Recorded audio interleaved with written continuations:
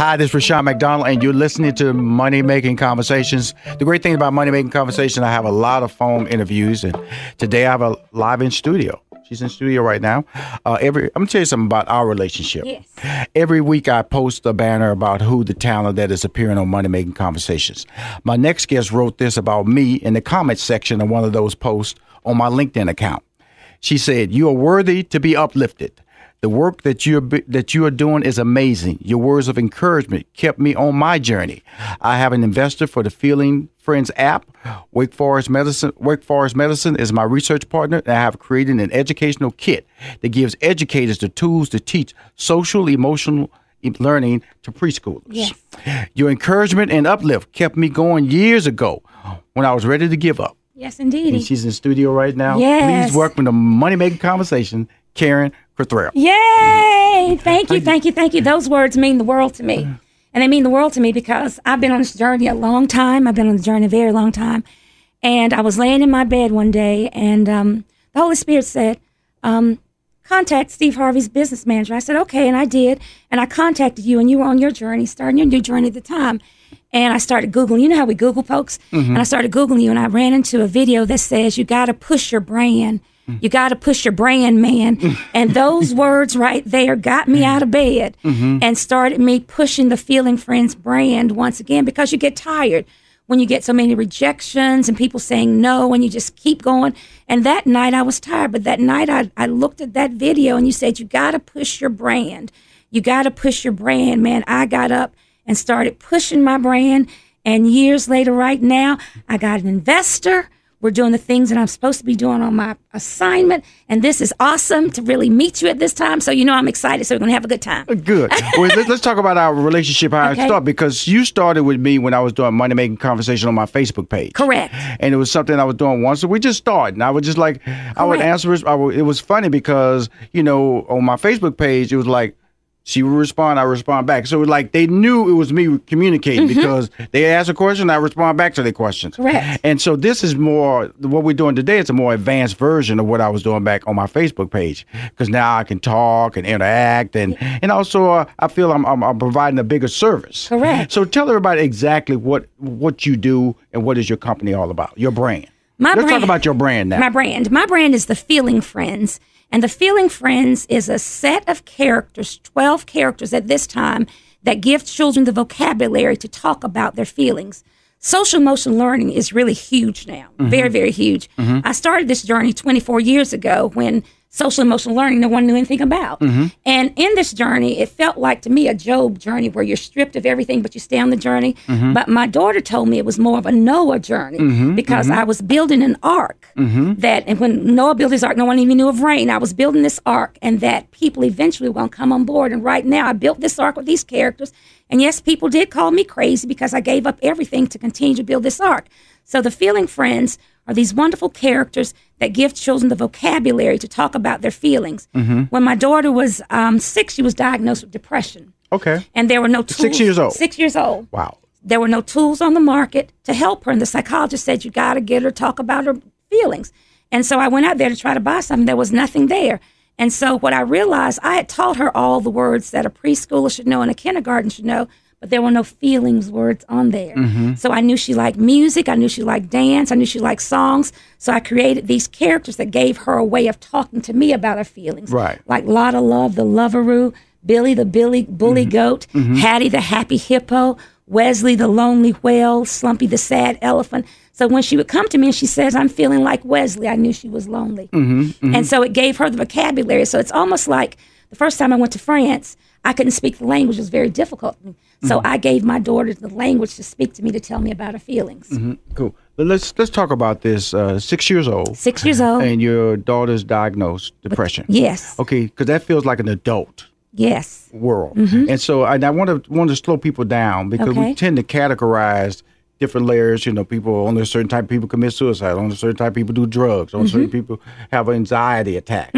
It's 6 years old. 6 years old. In the day with social media being what it is, information being processed so quickly by young people, that's even a bigger leap for young people to start emotionally starting to deal with all these issues. It is. And if you don't have the right tools to deal with those issues, we were very fortunate. Her godmother Kathy Jane Filial was a school psychologist. Right. And we saw it the first year. We really did see it the first year. My daughter didn't smile her entire first year. Were you in denial? Just didn't want to deal with it. Yes. You know, you hope something else is going to come along. And I have to really look back at me. I was depressed when I was pregnant.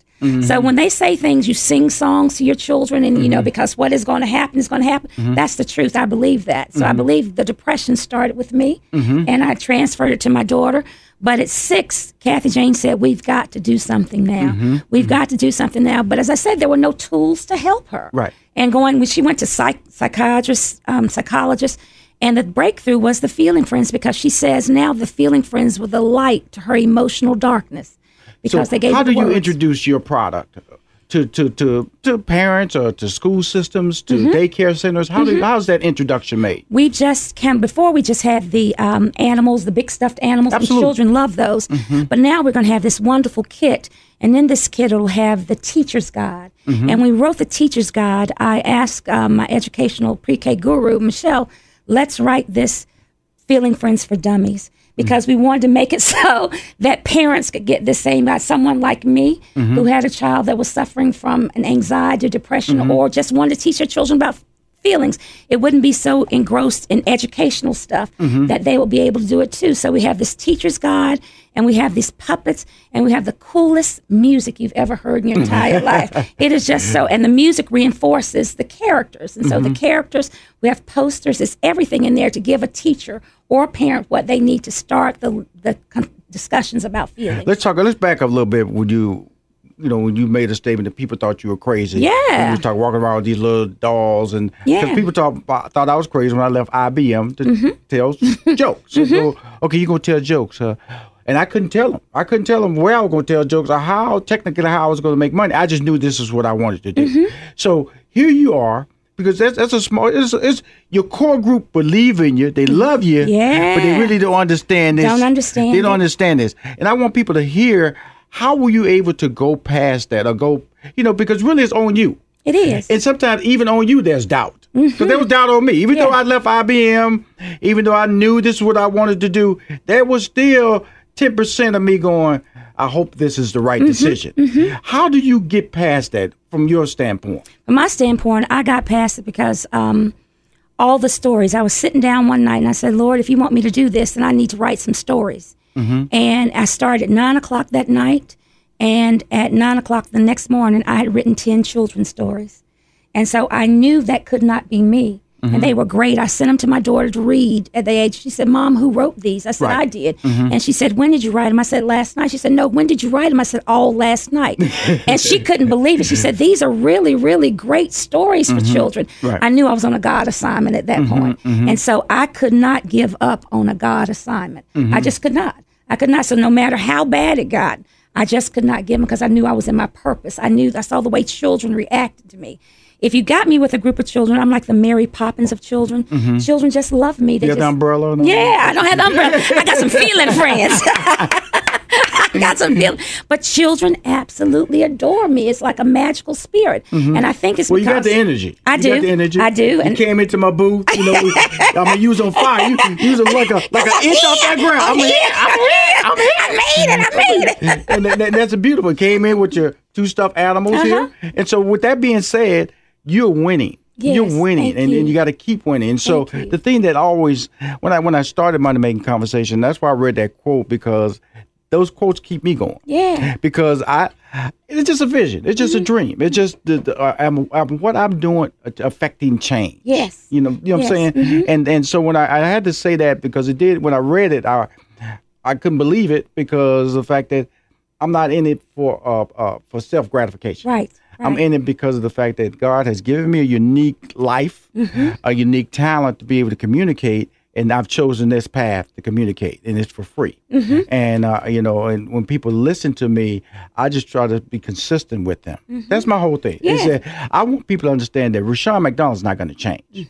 Now you can You can try to do it a little bit different from me, but you're gonna eventually come back over to me because you got to get up out of bed. Yep. You can't be married to that bed, and you got to realize there are 24 hours in that day. You have to learn to utilize every hour to your path to success. That's why you said you wrote those 3 stories overnight.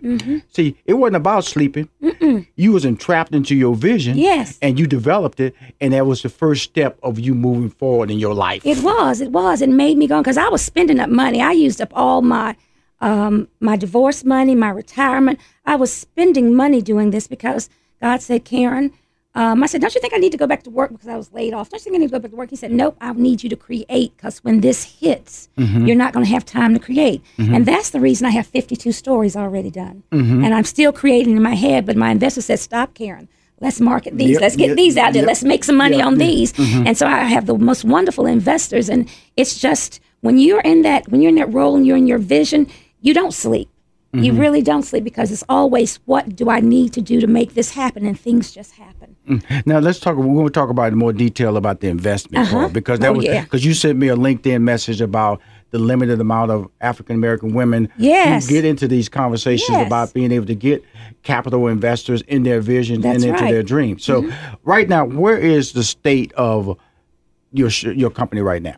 Right now, we are in production for our first kits. We're in production for our first kits, and those will be delivered in the end of August, and we'll be able to go out and sell those. I'm going to become a door-to-door salesman with a little internet, and I'm going to sell those kits so we can just grow the company, grow the revenue, so we can then go out and get the app, make the app that we want to go. So we want the teachers to do it in school, and want the parents to have an educational app at home where they'll have the music and all that kind of stuff to follow up. So we make children that are emotionally stronger. Now, with that being said, okay, Amway does it. Tupperware does it. Mary Kay does it. So your model is not a bad model. Not at all. So you're not, you're not out there. Has it ever been done before? No. It's done on a regular basis. And so with that being said, that's a pathway that you want to win with by controlling your model. And also, you're still at the forefront of learning about how to sell your model. Correct. And that it's interesting you say that, because I have retired educators who I'm just asking, do you need something to do part-time? And they said, well, yeah. I said, well, what about going out and becoming Feeling Friends distributors? And they're saying, let's talk about it, Karen. Let's talk about it, because they know the product. They understand the product. And they believe in the product. So it is an Amway model. It is a Tupperware model. Yeah, we're there. Okay, we're on the phone. We're not on the phone. I'm on the I'm supposed to talk to people on the phone. They're in studio. I'm real close. She's real close. You'll be hyping.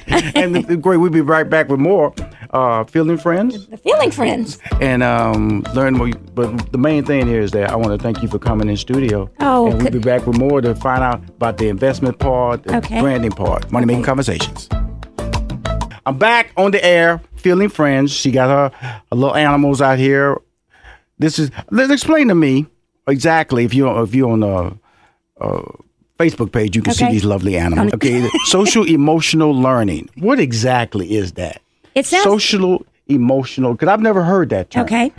Is that a phrase you coined? No. Okay. Tell us about that. Social emotional learning. What they're finding, Daniel Goleman back in the 90s found that social emotional learning, it's how being able to identify, express, and manage my feelings, and you being able to identify, express, and manage your feelings, me seeing how you feel, being able to identify how you feel, and you being able to identify how I feel, so we can live in this world. Together. I'm just gonna talk to you. I'm going to point to this mic.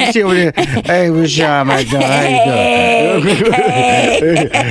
Everybody gotta go. What can we do? Can we just strap the microphone on her nose? That would be right. If we strap it on her nose, we keep it in front of her mouth.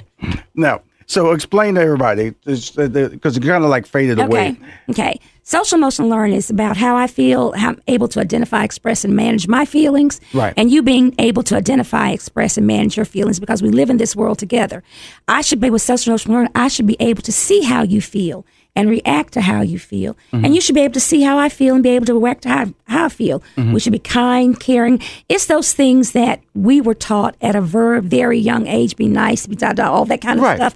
But we left off that feeling part and being able to identify how we feel. Because you know as well as I know, our age, nobody let us told us we could express how we feel. Right. You better sit down and be quiet. And that's the way it was. Yeah. But now they're finding that social emotional learning is, and that's called EQ, emotional intelligence, is just as important as IQ. And because if you do not know how to express how you feel and to manage your feelings, it's very difficult to learn.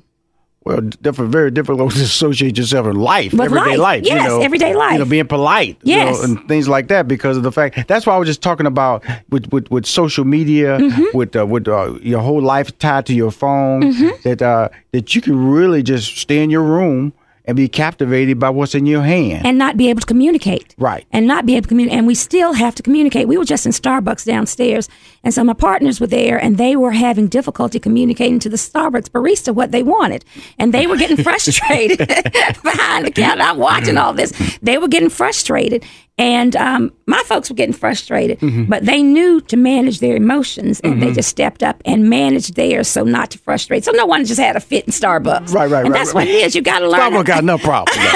They don't need you going out there with the feeling friends and having a riot We would tell them the Starbucks should have called the feeling friends when all that mess was going on. We could have come in and told them they could take some lessons from the feeling friends. Pull out your little dummies. Yeah, my puppets. Feeling friends. Love is joyful. Love is peaceful. Love makes you laugh. Love makes me laugh. Love makes me smile. Love makes me sing and dance for a while. Love brings me peace down in my soul. True love really makes me whole. This is Lotta Love, and she's the foundation of Feeling Friends. We teach that love is the most important feeling. Now, if folks in their jobs realized that love was the most important feelings and could make their way back to love, we wouldn't have all these problems that we have today. You know, I'm a big musical fan. Yes! I felt I was watching Oklahoma. Listen to Oklahoma right there. I'm serious. Love makes me smile. Love makes me happy. Here we are. You know what I'm saying? You know anybody on Broadway? I was like, am I watching? Am I listening to What Oklahoma are your here? Broadway connections? We got the Feeling Friends show. You really was serious about that Mary Poppins song. Somebody need to throw your behind off the building with an umbrella. We see how fast you drop. Just a spoonful of sugar helps the medicine go down. Yeah, we can do it. We can do that. it. And children love that, But you know, I'm too. gonna tell you something.